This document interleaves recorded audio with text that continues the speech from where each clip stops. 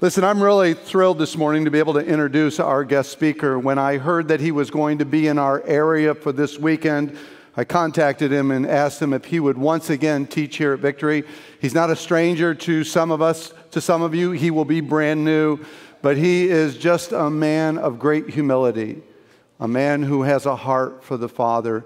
He is the leader for the Wesleyan Church, which is quite a denomination all over the world. And he was elected to that position in 2016, and he has brought his humility, his wisdom, and his vision to what God wants to do through this movement we call the church. His name is Wayne Schmidt. He likes to be called Wayne. He was Chief Administrative Officer for Wesley Seminary. In those beginning days, he helped establish the seminary and has done quite well. He is a pastor, or was at one point.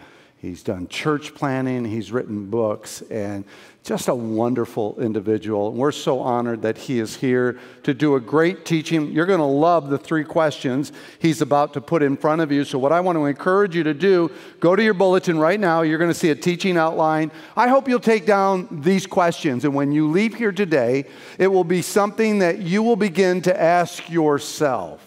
God has a word for you. I hope you know it. You're not here by accident.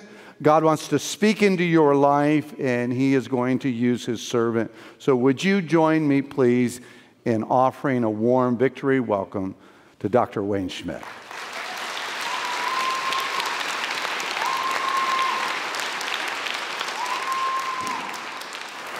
Well, it's great to be back with Victory. Pastor Paul's one of my favorite people in the whole world. Friday night, we went out to dinner together, and I can tell he's not only my favorite person, but about everybody in the restaurant who stopped by and interrupted our time together to say hi to him. It is so good to be here for another reason. I was here before, and I got invited back, and that doesn't happen very often, so I'm really delighted to be with you on Father's Day. My father, it's hard to believe, it was 25 years ago that he went to be with his Lord and Savior, Jesus Christ, and I was 35 years old when that happened. It seemed like it was all too soon. I got a text this morning from one of my dear friends. We've been friends since college, and this will probably be his last Father's Day with his dad because of a diagnosis of cancer. And what a void in my life. And what an opportunity for the Heavenly Father to, in very meaningful ways, step in and touch my life. And today we're going to focus on a father-son conversation that's found in John 17. It's a conversation between Jesus and his heavenly Father. Now, I remember with my dad was a builder, and I started working in the family business when I was 12 years of age. And so I saw my dad at home, I saw him at church, I saw him at work. He was the same type of person in all of those arenas. Loved the conversations I had with him. And this is the longest recorded interaction we have with Jesus and his Father. And it's getting towards the end of Jesus' ministry. Some tough things are ahead, and he has this conversation with God. And in the midst of this conversation, there's a verse that just hopped out to me years ago and connected with me, I think for a couple of reasons. One is I read a book about that same time by Gary Thomas. It's called Sacred Pathways. And while we all connect to our Heavenly Father through Jesus Christ, one of the things Gary Thomas pointed out is we tend to have different pathways. We're wired in different ways in order to experience that closeness, that intimacy with God. And one of those pathways, by the way, I've put that resource up on the screen for you because it's really a place where you can go and take a little questionnaire and get a sense of what your pathway might be. Well, mine is activist. I'm kind of an action-oriented person, and this verse, John 17:4, is an action-oriented verse. Jesus says in this verse, in this longer conversation with the Father, Father, I have brought you glory on earth by completing the work you gave me to do. Active. The second reason I so appreciate it is it's Jesus. And I know around here you talk a lot about the Jesus way of life and living a life that follows him. And this is what he said in a conversation toward the end of his life. Obviously, it was very important that he would focus on this in his conversation with his Father. He says, I have brought you glory on earth by completing the work you gave me to do. Well, over time, this verse so captured my heart that it became my life verse. I focus on a verse every year to memorize and speak into my life, but this one is lifelong verse. So every morning before I get out of bed, I quote this verse quietly to myself because I don't know how many of this is true in your, but I'm a morning person. I'm married to a night person. Have you ever noticed how opposites attract? Hopefully I'll do a little bit better than Pastor Aaron did with his survey, so we'll try this. How many of you would say opposites have attracted in terms of being a morning person, a night person? Can I see your hands, please? Wow, lots of you. That's true for Jan and me. She doesn't like me to talk to her in the morning. The only thing she likes me to do in any relationship to her in the morning is make sure her coffee is ready when she gets up. So in the morning, I to myself, because if I say it out loud, God's not going to get glory and I'm not going to feel very good about it. So she's going to let me know. But I have brought you glory on earth by completing the work you gave me to do. And then I ask myself 3 questions to frame how I hope to live that day. And year after year, day after day, these 3 questions embedded in my life verse have raised my batting average a little bit in terms of living faithfully with God. Here's the first question. Who gets the glory? I have brought you, Heavenly Father, glory on earth. Now, you're in a series on Daniel, and one of the reasons that this focus is so important to me on a daily basis is because of the human tendency to be a glory grabber. In fact, it goes back before humanity. Satan himself, who was an angel in heaven, falls from heaven because he gets his hands on God's glory. And every once in a while, I have to go to the book of Daniel, Daniel chapter 4, where Nebuchadnezzar, the king of Babylon, the most mighty kingdom on the face of the earth, strolls out on his balcony one day and he says this to God. Maybe not even to God, maybe just anyone who will listen. Is this not the great Babylon that I have built as the royal residence by my mighty power and for the glory of my majesty? Uh-oh. Fighting words. Nebuchadnezzar thinks all that stuff is his. He thinks he made it happen. And God sometimes has to remind us that even the basics of life, even a gift like mental health, is very fragile. Because Nebuchadnezzar soon finds himself grazing in the fields. He's lost his mind. He's grazing like an animal till his hair grows until it's like feathers. And one day he wakes up to this reality. And here's what he says from the balcony. Now I, Neb, praise and exalt and glorify the King of heaven. because everything he does is right, and all his ways are just. Those who walk in pride, he is able to humble. So every day I'm reminded, anytime God wants, he can say, hey, Wayne, go graze in the fields for a while till you figure out whose kingdom this really is. I have brought you glory on earth. You know, I love that statement. I have brought you, God, glory, not myself.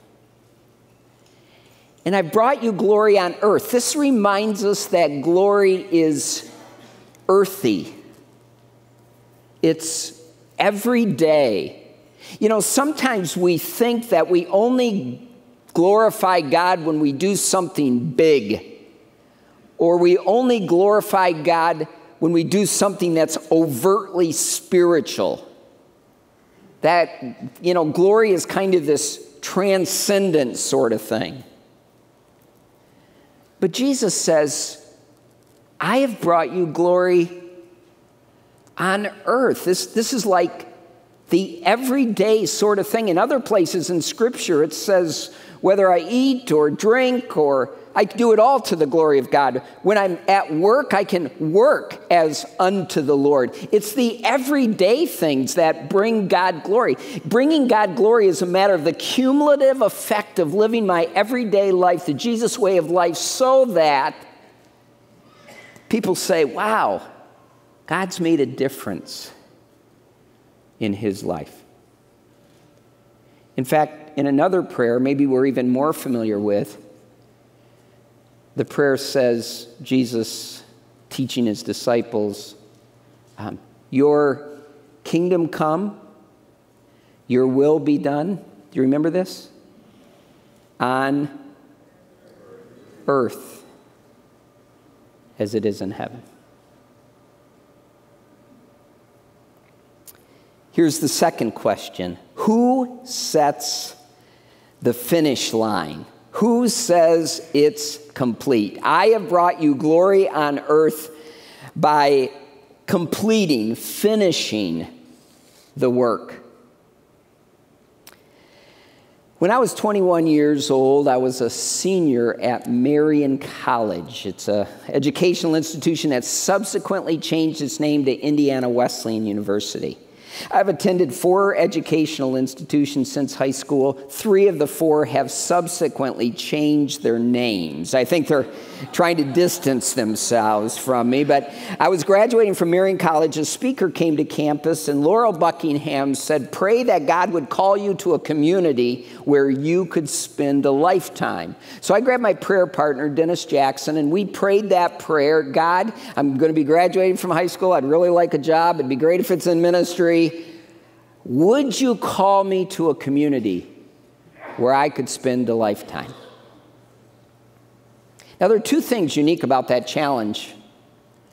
One is, in the Wesleyan church tradition, we're more used to the idea of being called by a church rather than called to a community. And so he said, pray that God would call you to a community. The second thing, the average pastoral tenure in those years was about every 3 years, a pastor would change churches, change communities. And he said, pray that God would call you to a community for a lifetime.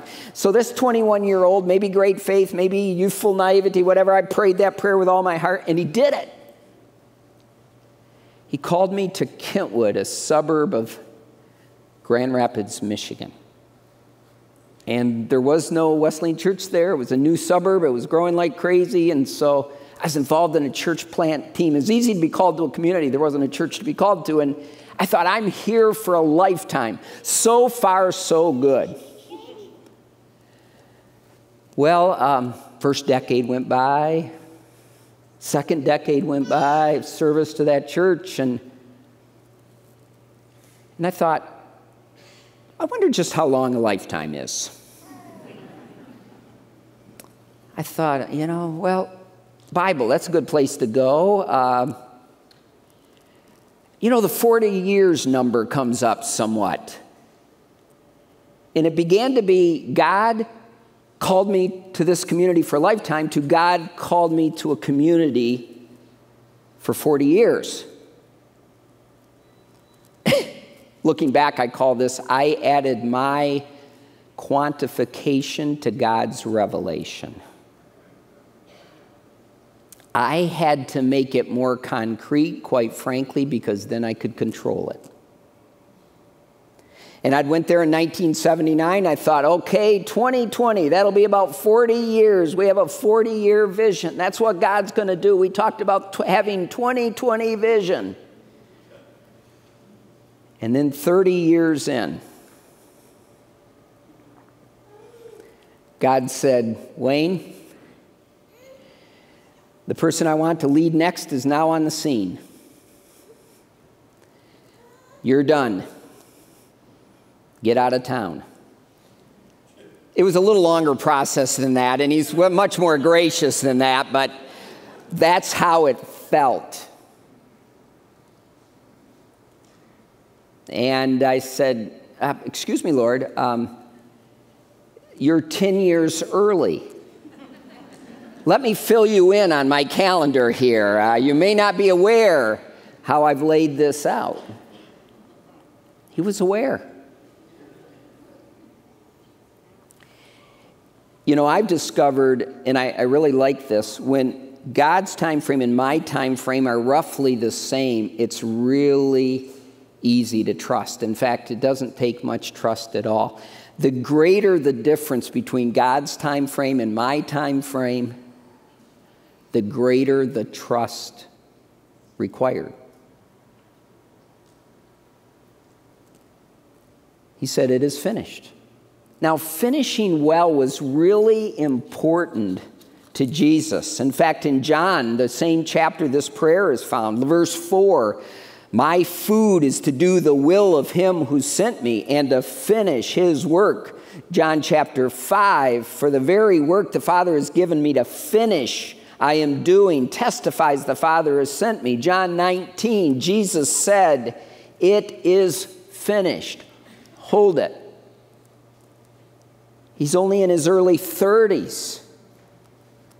There's a lot of people that are yet to be healed. There's a bunch of demons yet to be cast out. Those disciples, they're not a finished product, that's for sure. But the work God had for him to do,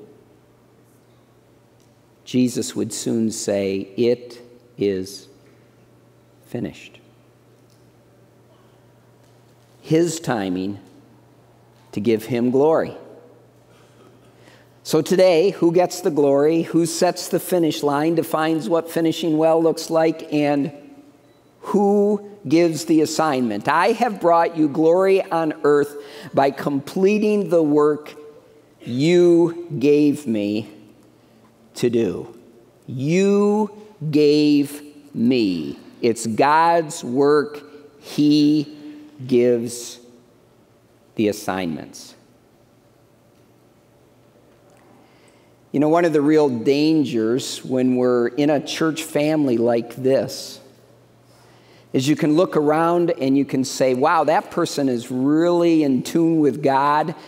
Following God and serving God must mean doing what they do. Or you might compare yourself to them and say, wow, I am ahead of them, or I'm behind them, or I could never be like them, or I never want to be like them. Copying and comparing.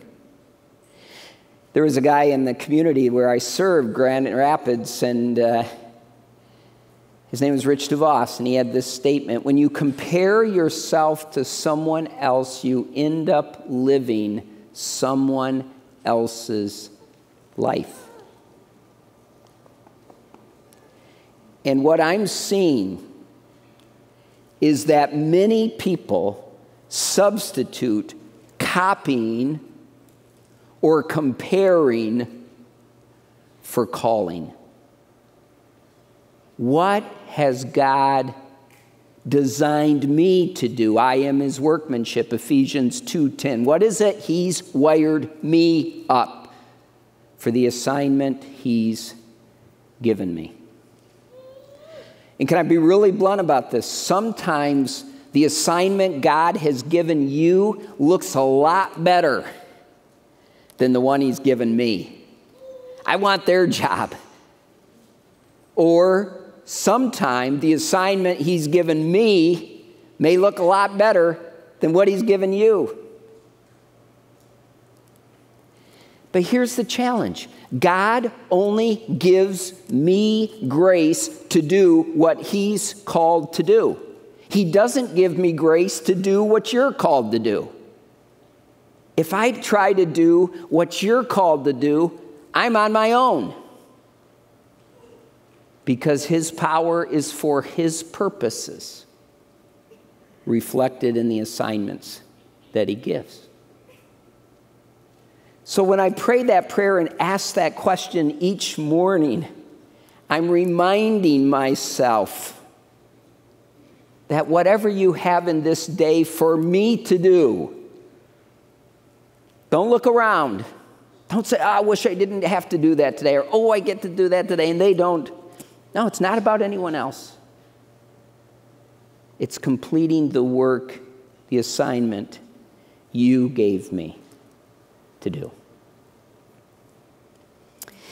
Back to Gary Thomas, who wrote that book and designed that little guideline for sacred pathways. He has another statement that I think this verse and these questions help me to do. He says, being holy is more important than being happy.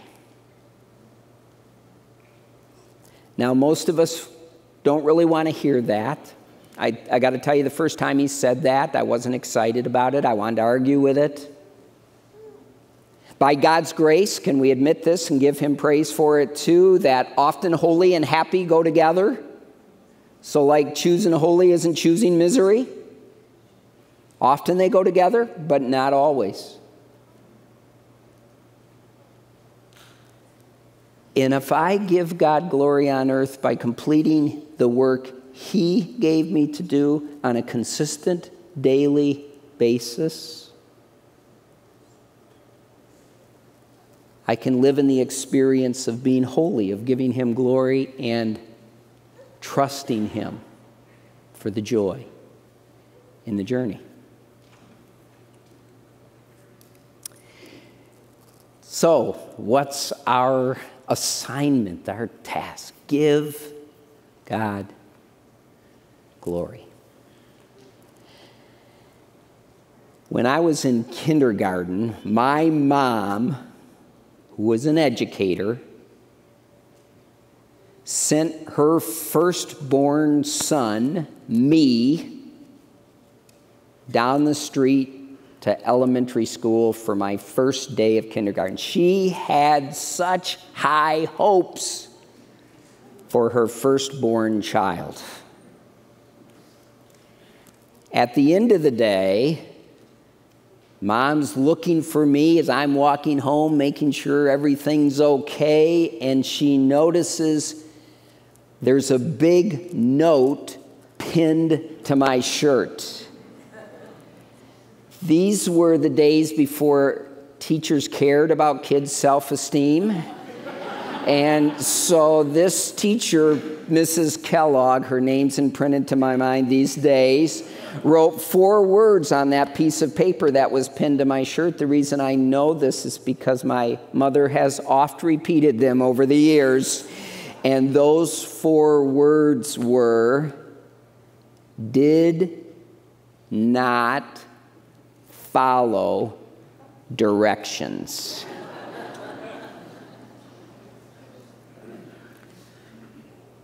You know, someday I'm going to stand before my Father. You know what I don't want to hear on that day? I don't want pinned on, I don't know what we're going to be wearing when that happens, but I don't want it pinned on there. Did not follow directions. If you're a follower of Jesus, I bet I know what you want to hear. Well done, good and faithful servant. You gave me glory. You finished. You did what I asked you to do. Yay. Well done. Would you pray with me? Father, we recognize these words of Jesus call us to something. We'll never do it perfectly as he did. He provided the ultimate sacrifice. The finished work of Jesus is the thing that makes it all possible.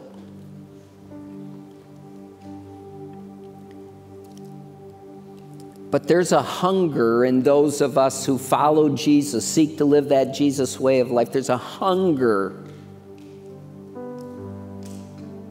to give you glory.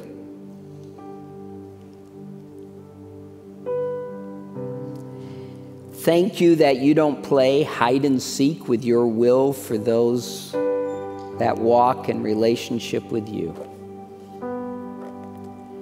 And so I pray that in each of us, that same desire ultimately fulfilled in Jesus will be at least partially fulfilled in us as we seek to give you glory on earth. And thank you, Lord, thank you that it's not about whether you'll love us or not. It's not about whether we'll earn something or not. It's simply about the fact this Father, dear Father we have, loves to work through us, loves to work in us. May it be so every day, I pray. In Jesus' name, amen.